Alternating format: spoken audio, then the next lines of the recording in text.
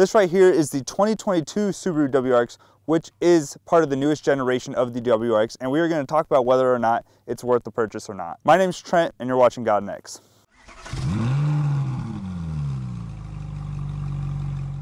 Now, the newest generation of the WRX is honestly a very controversial one, as in people either love it or they hate it.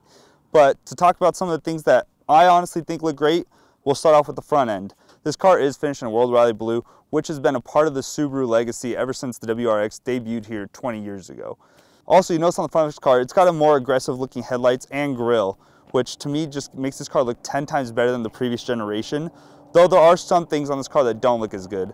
For example, if you look over on the wheel arches, they're all plastic, and they add this honeycomb feature, which is supposed to make the car more aerodynamic and ride better, but it just gives it a tacky and cheaper look. A few things they've added to this car to also make it look more aggressive and run better is they've added this air vent on the hood to make it run better and help with the engine performance. Another improvement Subaru did make to the new generation of the WRX is they did upgrade the engine just a little bit though. This car is equipped with a 2.4 liter turbocharged flat 4 engine as compared to the previous generation's 2 liter flat 4 turbo engine. Though this may be a little bit bigger of an engine, it's only producing 3 more horsepower at 271 horsepower as compared to the previous generation's 268 horsepower.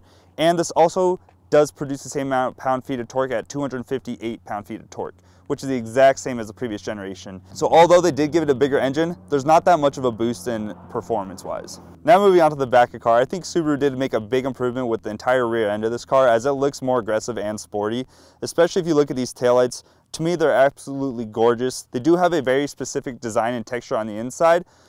And also, with all the Subaru WRX, you do get these quad tip tailpipes, which do have an amazing sound, and we'll listen to that right now.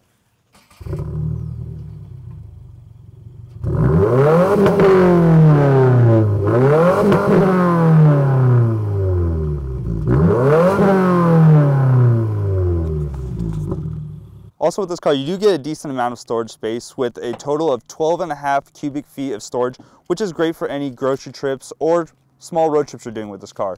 Once you're actually in the car, you'll notice it is very comfortable and quite spacious. The gauge cluster here looks great and it looks brand new. Also in this car, you get a massive infotainment center, which is touchscreen and can have anything you would possibly want in it. Moving on to the door panels, you'll notice it has these carbon fiber texture finish, which gives it a more sporty and aggressive look, which is what you'd want from your WRX.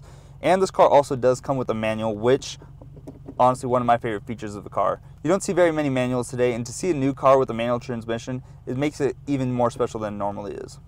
Also in this car, you do get the sunroof, which is great for if you want to drive with the windows down or you just want to have the roof open a little bit.